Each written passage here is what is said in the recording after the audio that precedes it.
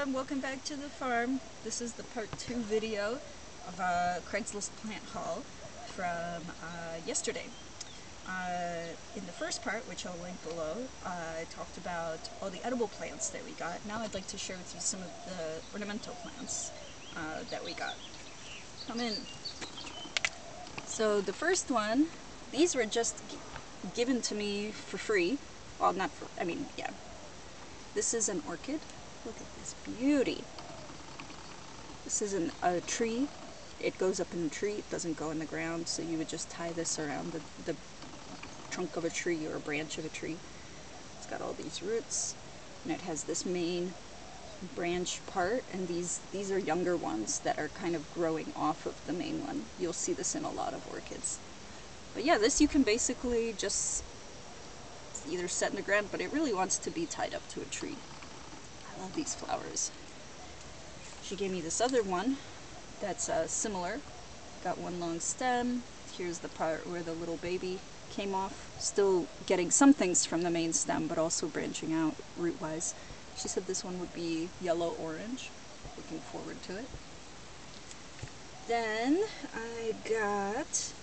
So this person had a freaking entire forest of anthuriums. Are you familiar with anthuriums? They are, I think I have one with the flower. This variety is called tulip because it looks more like a tulip. I'll do a whole other video about the cut anthuriums we got. The cool thing about anthuriums is that they basically don't need as much soil. I have a couple of these already. I just set them down on the ground in the shade, put a little bit of leaf litter on them, and they're happy to go. They're not even in direct rain or anything. These are their rootlings that come out. And what she told me is that from a piece this long, you can actually cut this root part about in half, like there, from this long, and it'll grow new stalks from this side as well. So from these 2 plants that she gave me, I can make 4 plants, which is cool. And the next one is something I've wanted for a long time. This is a staghorn fern. And sometimes you'll see them like really high up in a tree. I've kind of like looked at them longingly, and they build up like on top of each other. So this she had to cut off with the freaking saw. I don't even know where the roots are on this. Like what? This is what it looks like in the back. And these like to be just attached onto a tree. You can see this is where she cut it. It's a very cool thing. I think of it as the antler fern. I'm looking forward to finding a spot for it. I showed you the tiny anthurium. This one is very cool. I don't even know what this is. She doesn't know what it is either. This was a giant tree. She gave me a free cutting of it. Look at this cool flower. And it hangs over like that. I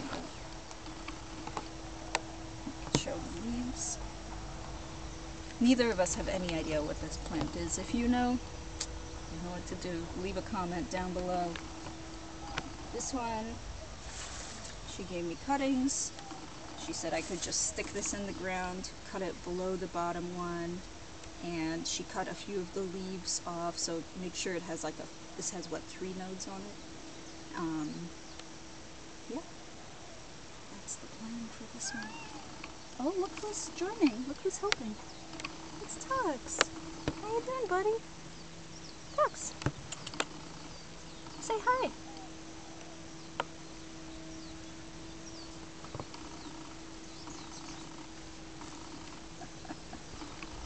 Has to smell.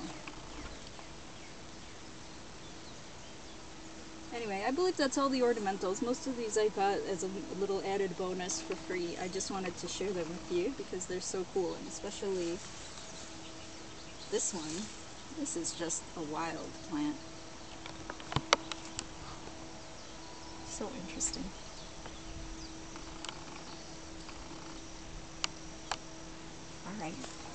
Alright, thanks again. I'll come back and share more about the anthuriums that we got that are just cuttings. So I'll post a link to that.